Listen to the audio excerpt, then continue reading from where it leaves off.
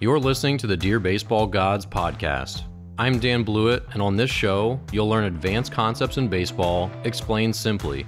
I'm here to guide you on your baseball journey and help you paddle through what's now an ocean of misinformation, guruism, and overly technical diamond babble. Hey, welcome back. This is the Dear Baseball Gods podcast. I'm Dan Blewett, and on today's episode, we've got three great topics. Number one, for pitchers, does a higher leg kick mean higher velocity? Number two, when we're talking about 2-2 and 3-2 counts, there's a common wisdom that says what you throw 2-2 is what you should also throw 3-2. So we're going to discuss why that is in fact valid. And number three, when should you remove yourself from a game due to injury? So I wrote an article about playing through pain and the difference between being hurt and being injured, which is a common sentiment. We'll talk a little bit about when you should alert your coach as to when you're going to be essentially hurting the team. Okay, so first topic, leg kicks. So Nolan Ryan is famous for saying that if he could lift his leg higher, he would have thrown harder. And of course, that's just his own anecdote and him sort of knowing his own body.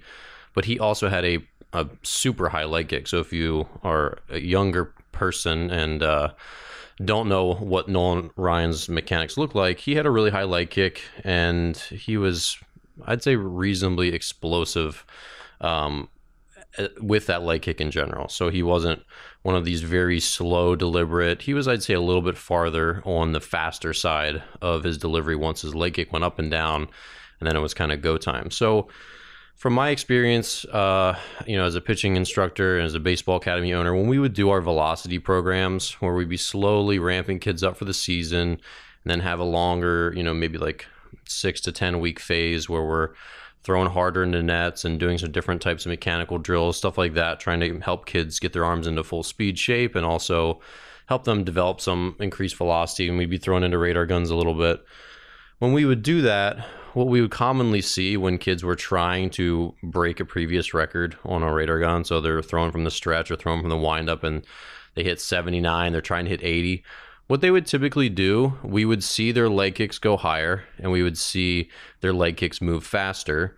And of course, this can be a bit of a red herring. You don't really make your money as far as velocity in the early parts of your delivery, which is why you can see pitchers in the big leagues, like a lot of the Asian players who are very slow, sometimes have big pauses. They're very slow and deliberate in the early parts of their delivery because ultimately it doesn't matter that much until they start to stride down the mound. When they start to stride down the mound, that's when they're putting ground forces, into the ground. They're putting force into the ground. That's when the whole sort of kinetic chain starts to really matter, right? The force you put into the ground matters. And as you start to stride yourself down the mound, that's when all of your body parts have to really be in sync. And then as soon as your front foot, your stride foot touches down, that's when things matter the absolute most. This is the landing position. That's the key spot where, just like as a hitter, if you take your little stride, whether you have a leg kick or you don't, if you're lunging your weight forward before that foot hits, or if you're picking that foot up and your hips are rotating before that foot comes back down, what's going to happen? You're going to be either sort of flying open, your barrel's in and out of the zone, or you're on your front foot and you have that sort of butt out swing, and you're not going to have any power left. And it's the same exact thing with pitchers. So the biggest thing as a pitcher is what happens, what position you're in when your stride foot touches the ground, right? That's the biggest checkpoint in the delivery. So that being said, the stuff that comes before it, especially the stuff that comes before you actually start striding down the mound, definitely is important, but a lot less so as far as like tempo and speed and stuff like that. So the big things with leg kick, I don't really have an answer as to whether leg kicks increase velocity. I think if you look as a more of like a meta-analysis, if you're looking at is there a correlation between velocity and leg kick height, there's definitely not. So if you go in the major leagues, it's not like the hardest throwing players all have higher leg kicks and slower throwing players all have lower leg kicks. That's definitely not true. The correlations between really high throwing or hard throwing players in general and lower throwing players, they're mechanical. They're also how well they move their body, their flexibility, their mobility, their body control. There's lots of factors, right? Muscle fiber type is another. And so, as far as leg kick height goes, does it add velocity? Well, by itself, it's just lifting your leg up and back down, right? So you can, especially for pro pitchers, they typically throw the same speed out of the stretch and the same speed throwing from a slide step as they do from their windup. Or if they throw slower, it's maybe 1 miles per hour. And the reason there might be a difference is because it's simply easier to keep your weight back and sort of like go down the mound at your best pace when you have a leg kick. You have a little more time. It's easier for your hip to lead forward. It's easier to keep your weight back over the rubber a little bit longer, so you don't have that front foot kind of landing. Again, I think a good analogy is kind of like a hitter. So really what I think the mechanism that a leg kick gives you is more so helping you stay in proper timing. And this is something we see a lot with youth pitchers where they really struggle going to the stretch because now they don't have the hip strength. They don't know how to control their body as well. They don't lead with their hip as well. They don't keep their weight back over the rubber longer. And so now when they go the stretch, which doesn't really have a leg kick so much, now they're throwing slower, they're walking guys, whatever. It's not really because of the leg kick. It's because they don't know how to get the things that maybe the leg kick gives them, which is sort of more time in the air to figure their body out and keep their weight back and get their hip going. So the leg kick in itself, I don't think we could really say it causes higher velocity, but I do think it gives pitchers a little bit of a better chance, especially when they're younger, to put themselves in a good position to reach their best velocity. So I wouldn't conflate that with saying this causes more velocity because, again, at high levels in college and pro ball, it's just definitely not true that higher leg kick pitchers throw harder than lower leg kick pitchers. And it's also not really true that pitchers throw harder from the windup than the stretch. There's really not much of a difference at all, especially when you consider the difference in 1 mile per hour between 90 and 89 is 1%, right? It's a very small difference. Obviously, it's a meaningful difference sometimes to pitchers, but in the way we really start to think about performance, 1 mile per hour is like 1%. That's very, very small impact for any different, part of the body or piece of your mechanics. Now, if something has said, oh, I do this and I throw 7 miles per hour harder, that's a really significant difference, obviously. So no, leg kicks don't really help you throw harder, but I think especially for younger pitchers, the pronounced benefit of having a leg kick is just helping them keep on time, keep their weight back longer, use their hips better. It's easier to do a lot of those things than from the stretch.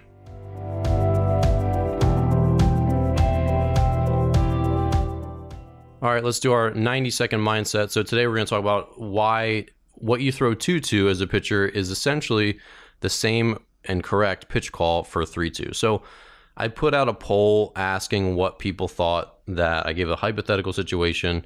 This is also a YouTube video where I give a detailed explanation, so feel free to look for that on my YouTube channel, where the question was, what should you throw 3-2 given a bunch of different multiple choices? One was a slider, one was a changeup, one was a fastball. I gave different percentages for the different options. And in asking that question in general, a lot of people said, hey, what you throw 2-2 is what you should throw 3-2. And that was also something that was told to me a long time ago when I was in my early 20s. And I thought a lot about that statement, and I wondered, is this really true? And I came to believe that it is. And this was something that I pass on to my players as a coach. And here's why I think what you throw 2-2 is what you should throw 3-2. I mean, the difference between the two counts, the only major difference is that 3-2, if you throw a ball, you walk the guy. But both counts are obviously 2 strikes. They're both where a hitter's seen a lot of pitches in the bat. So it's a minimum of 4 and then a minimum of 5, obviously. Good math, Dan. And then they're both very swing happy counts because a hitter feels relatively comfortable in 2-2 or 3-2 that they're going to get a fastball. They also feel relatively comfortable that they've seen a bunch of pitches, so they've probably seen at least one of your off-speed pitches, so they know what stuff looks like at this point. They're also comfortable with how hard you throw, your mechanics, all this stuff, because the bat's, again, pretty deep at that point. 2-2 could also have a couple foul balls, so this could be a six pitch at bat on that first 2-2 count, or 7 pitch at bat on that first 2-2 count.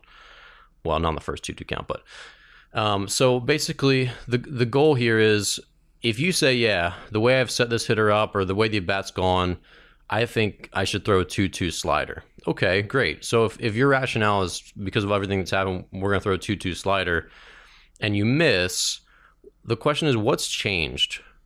Has anything really changed? It depends. So he could yank that ball foul, right? Pull it down the line. Now that's still a 2-2 count. So say you throw that slider again and it's a ball, is it 3-2 what you're going to throw again? Maybe, maybe not. But in general, if we just say we've gotten just a 2-2, then you throw a ball, then we go to 3-2.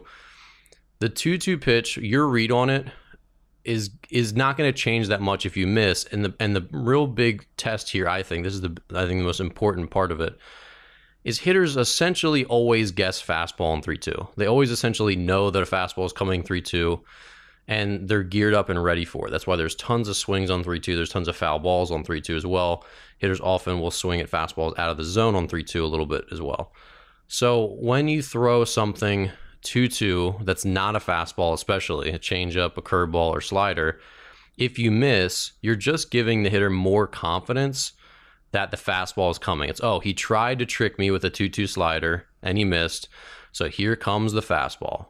And that's where you really get hurt, unfortunately, where if you do want to throw a breaking ball and you decide 2-2 is the good time to do it, basically what you need to tell yourself is, all right, I've got 2 chances to make this pitch. I've got 2 chances to throw this curveball over the plate, or this slider over the plate, or this changeup over the plate.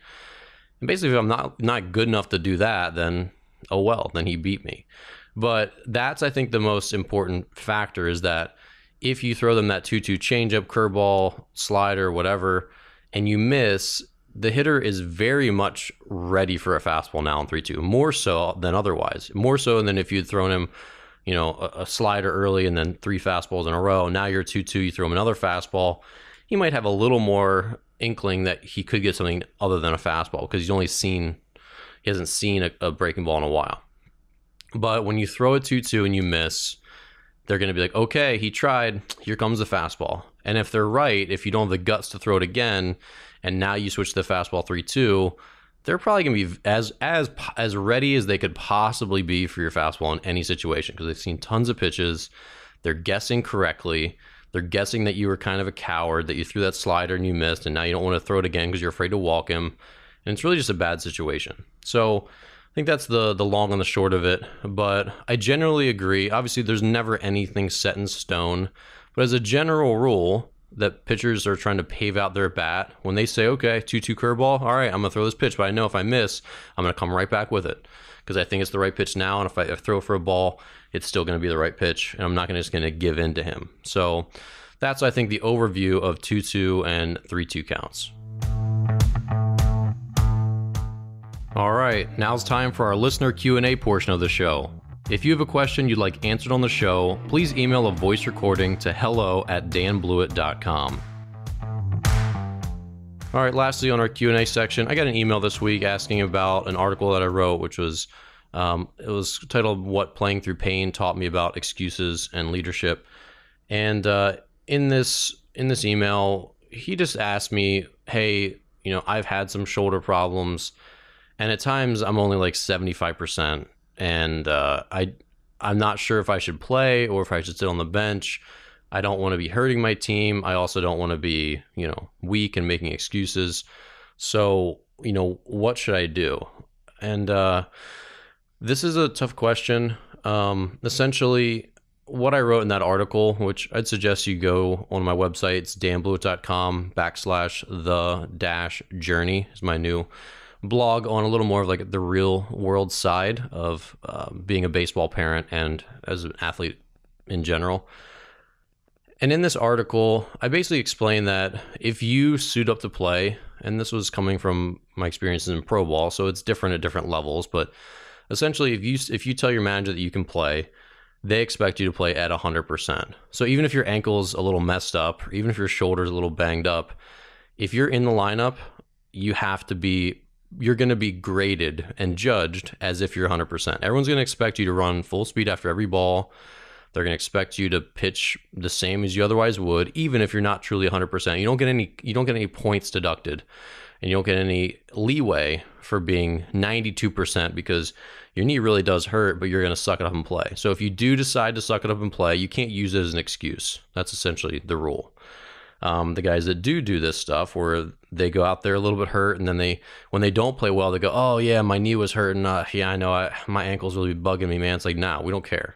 If you said you could play, then you're expected to play as if you're 100%. And if you truly can't play at 100%, then you need to tell the manager that you can't. And that's the time to go on the DL or whatever, get a couple of days off. So the question of when you hit that point is what this email was asking. And that point is really when I genuinely can't do the stuff that I normally do.